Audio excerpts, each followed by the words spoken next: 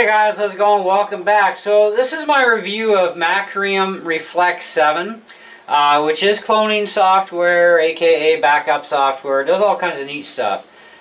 This is a free edition for home and business use. So you have an unpaid version that's functional as well as paid. Now, of course, when you pay for it, you do get a lot more benefits. But as a free version, you can create images of live and running Windows OS. It will actually clone your license across for you as well, too, which is great. Browse backup contents in Explorer, differential images, restore non-booting systems, direct disk cloning, boot your backups instantly in Hyper-V VM, schedule your backups with flexible templates. You will also have no support. And they have, I don't know what the whole thing is with these circles with the crosses through them. Snapshot image of PC without installing Reflect, and something about deploy a golden image.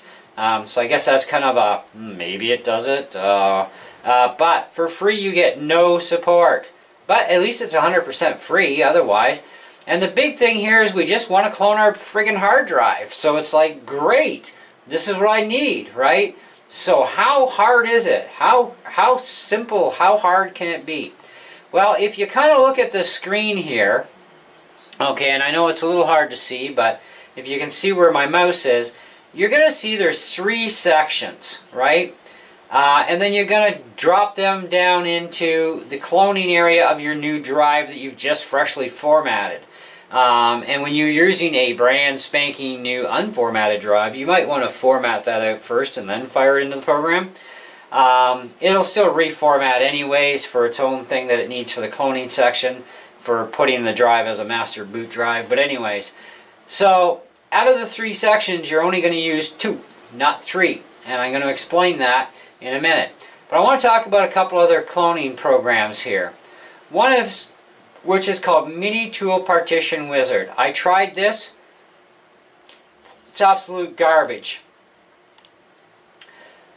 This one here is called AOMEA Backupper. Anyways, again, garbage. Doesn't work very well. The worst nightmare of all is called EaseUS. Okay? What's the best free cloning software for Windows? Blah, blah, blah, blah, blah, right? So I tried this program, and yep, it sucks. It allowed me to do all my setups, ready to do the whole clone, and it says, oh, I'm sorry, you have to pay for this. We're just going to let you see how things are set up, and what you should get in the end is a blah, blah, blah. But you're not going to clone nothing here unless you pay for it. And ching baby! So yeah, bad, bad, bad. So Macrium, as far as for PCs go, for Windows computers, Macrium Reflex 7 is actually your best option and totally free.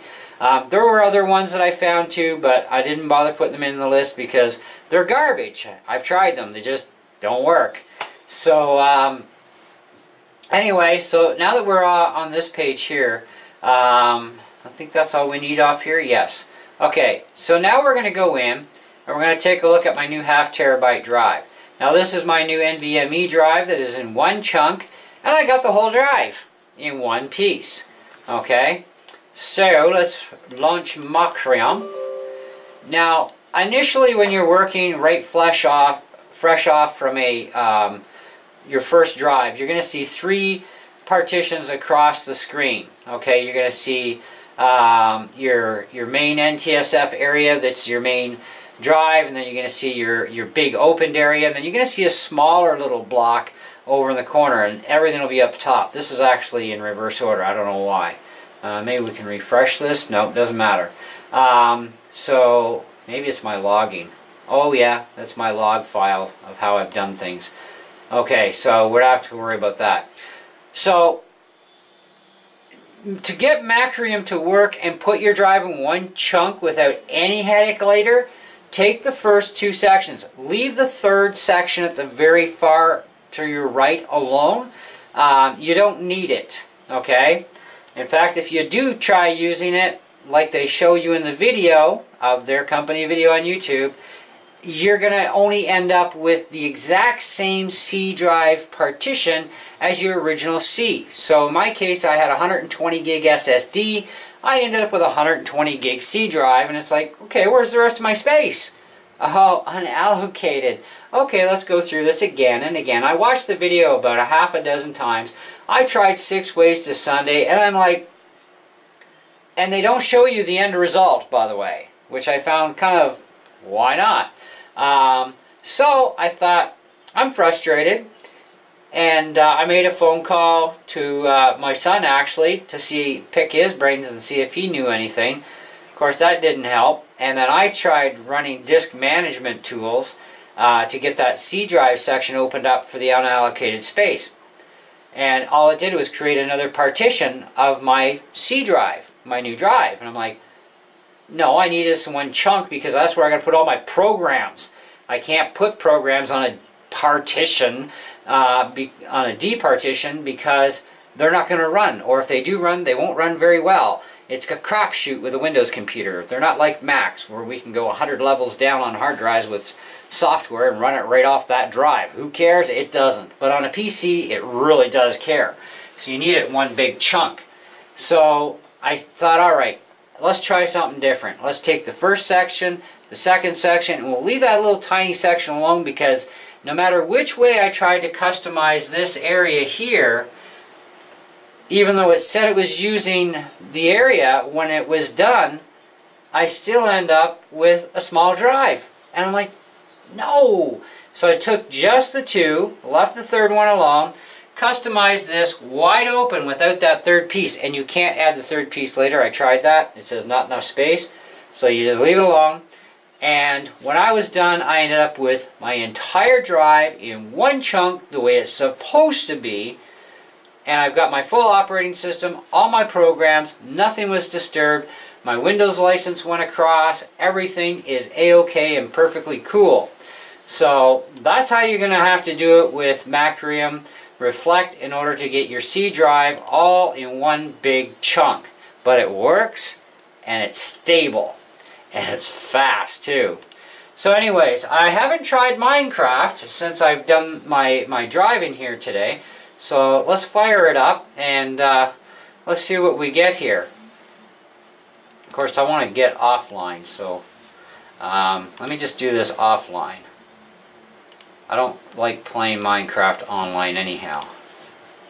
Alright, so here we go.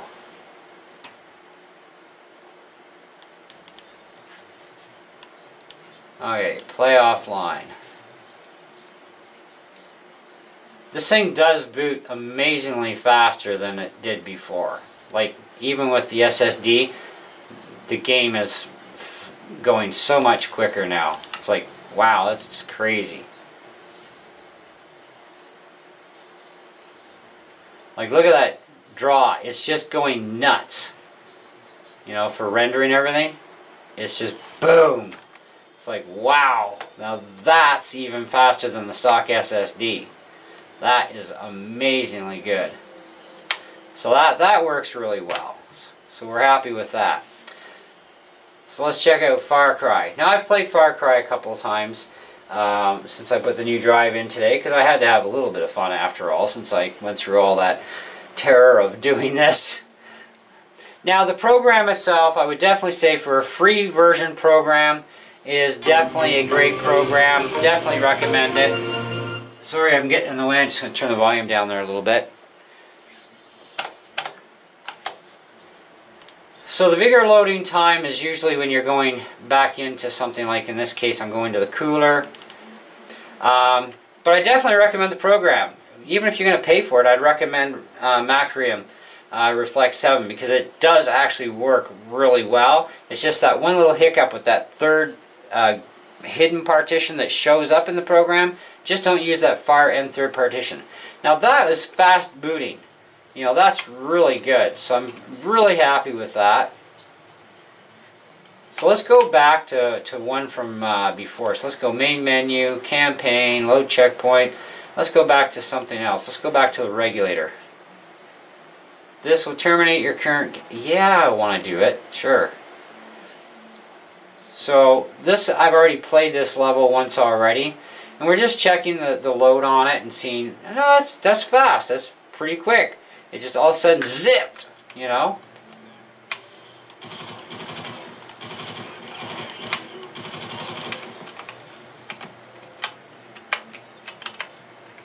And he's wasted.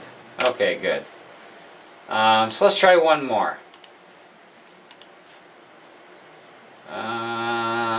I like the fort. The fort's pretty good. Yeah, we know. And it's just zipping along. Zip. Boom. Definitely improvements. You know, like, that is cool. Oh yes, this is where I get to blow stuff up. Oh, I didn't go in.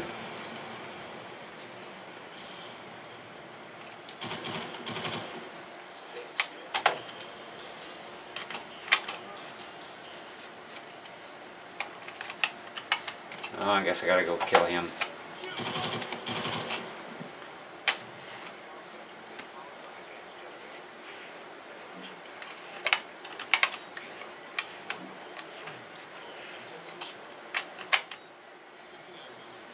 I'm severely impressed with running my programs off of these drives.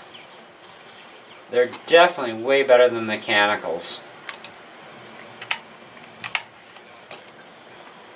Yeah, let's go blow stuff up some more, yes. Now let's see how fast the next one loads after this.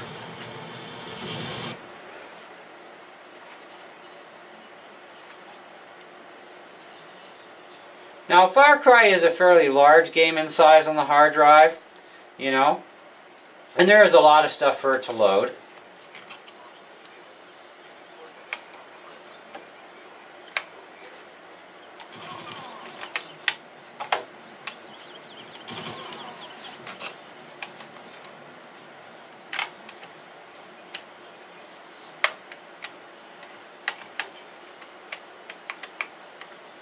Now I am running the graphics like full right to the 9s on this game.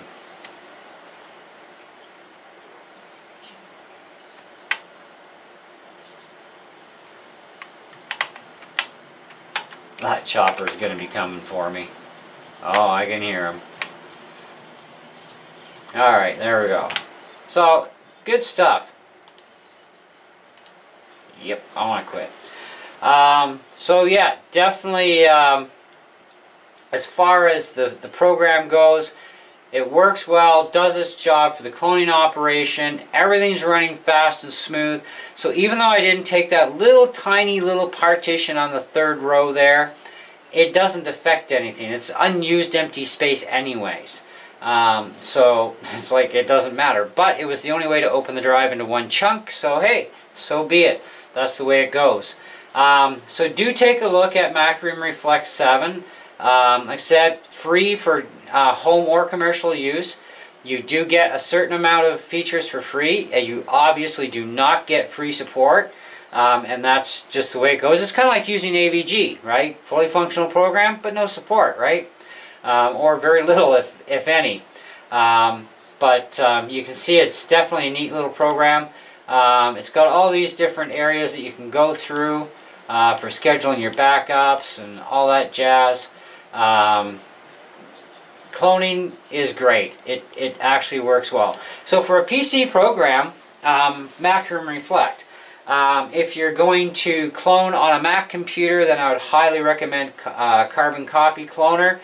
It would be nice if they would put Carbon Copy Cloner over to the PC, because that program is absolutely perfect on the Mac for just one-to-one, boom, and you get your entire hard drive one chunk. They need that sort of thing in the PC, and I couldn't find any free programs that could do it, and I don't know of any paid versions that do that as well, where it's just like zip, zip, go type of thing, right?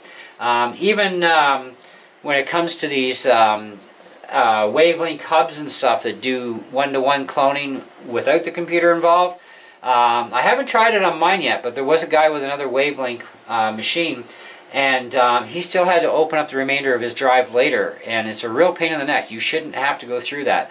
you should be cloning from your small drive to your new big drive and get all that information on the new big drive and have the big drive in one chunk, the way it should be. You know, then if you want to segment it and make smaller pieces, then I don't care, you know, do what you want. Anyways, that's what I got for you, so thanks for watching. Hope you enjoyed the video and the review on Macrium Reflect. As far as the star rating goes, I'm going to say that the program deserves a very, very solid 4.25 out of 5, but still definitely recommend it. Just be aware of that one step you're going to have to change, and then go and open up that second partition all the way, which is actually the remainder of your drive, okay, and you will get it in one chunk on the C drive when you're done, the way it should be without the hassle. So anyways, thanks again, and catch you on the next one. See ya.